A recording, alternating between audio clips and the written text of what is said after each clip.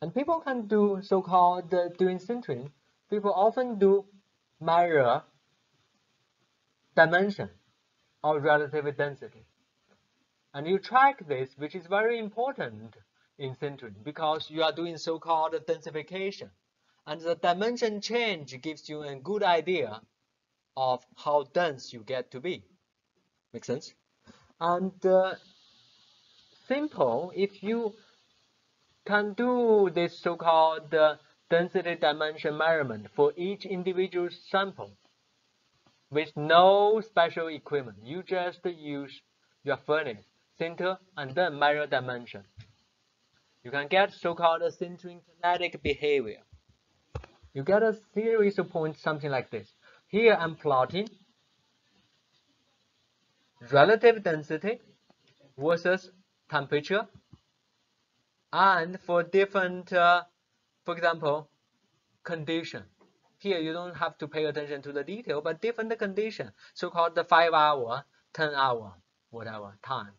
And then I get a so-called series of points. You see what I mean?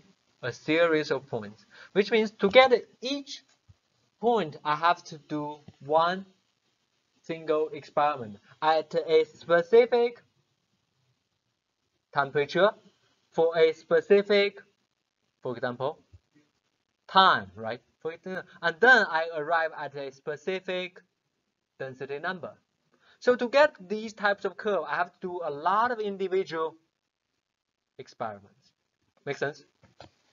Similarly, I'm showing something related. I'm plotting relative density from low 65% all the way to 1 means fully dense.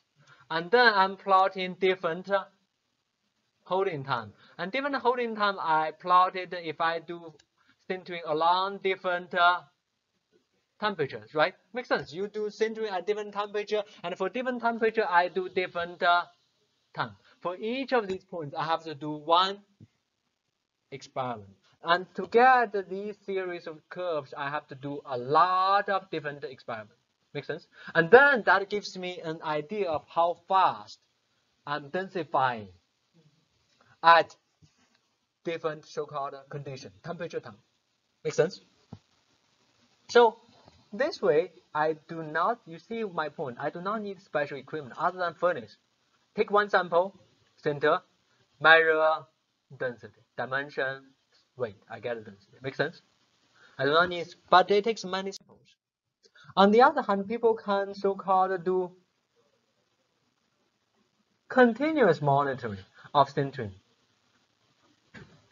As temperature and time changes, using an equipment called dilatometry. Dilatometry. You may heard of this word, or you may even use this instrument. Okay? Something that looks like this. You have a furnace, and you have your measuring loading unit sticking out. And then let's zoom into this sticking out portion. You see the loading measurement unit will be slided into the furnace for heating. Make sense? This you pull it out for loading sample, unloading sample. And then if we look at the sample loading section, this is the sample loading section. This gray part is actually your sample of interest. And to compare with it, people put a piece of so-called standard material, or reference material, most likely a piece of sintered aluminum oxide. And then you use 2 rods to push these against a base. And then doing this part is your thermocouple to measure the temperature. And then by measuring the thermal expansion, the sample dimension will change carefully with using piezoelectric ceramic. I can measure the small displacement, and by comparing the small displacement with respect to temperature between your sample versus reference, you will know at each temperature how much your sample expands or shrinks. Make sense? This is called dilatometry.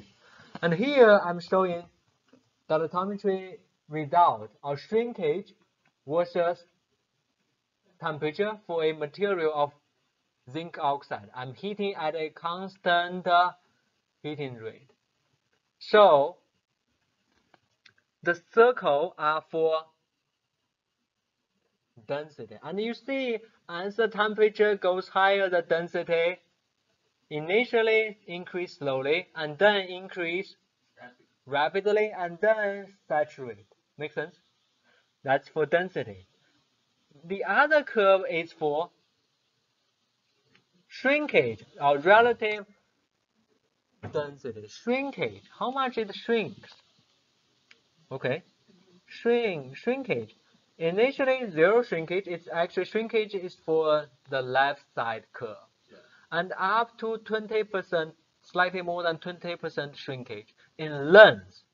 At the same time, the diameter may be shrinking also a little bit. Make sense? The sample shrinking. Okay.